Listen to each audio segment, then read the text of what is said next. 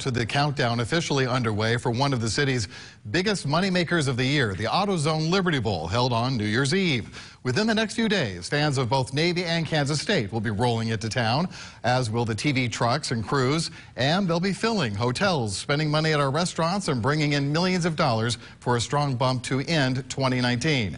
Local 24 News reporter Brad Broders is live at Liberty Bowl Stadium tonight. Brad, expand on that. How much money are we talking about?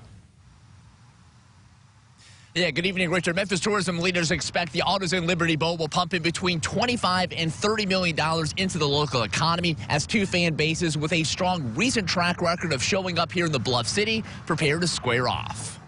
History will be made New Year's Eve at the AutoZone Liberty Bowl when Navy and Kansas State square off for the first time on the football field. It's a matchup Memphis tourism leaders welcome with open arms. It's a pretty easy drive from Kansas, and of course the Naval Academy is going to bring a national, their people are going to come from all over, so we're thrilled. Kansas State's last appearance in the AutoZone Liberty Bowl in January 2016 led to the fourth highest attended game in history. Navy fans also turned out in recent years when it took on its conference opponents, the Memphis Tigers. Navy, in the American Athletic Conference, traditionally brings a lot of people to Memphis. Obviously, you got the Millington Naval Air Station, which is still has military naval personnel there.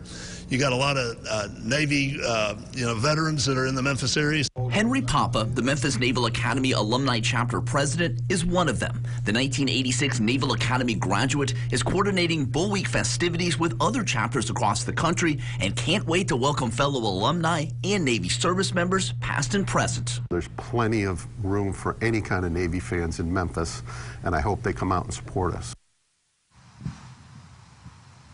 And that optimism is justified. In the last 20 years, this game has never sold less than 50,000 seats at 6. While Navy being a military service academy adds to the prestige of a bowl game, organizers always promote as one of the most patriotic of any bowl games this bowl season. Reporting live at Liberty Bowl Memorial Stadium in Midtown Memphis, Brad Broders, Local 24 News.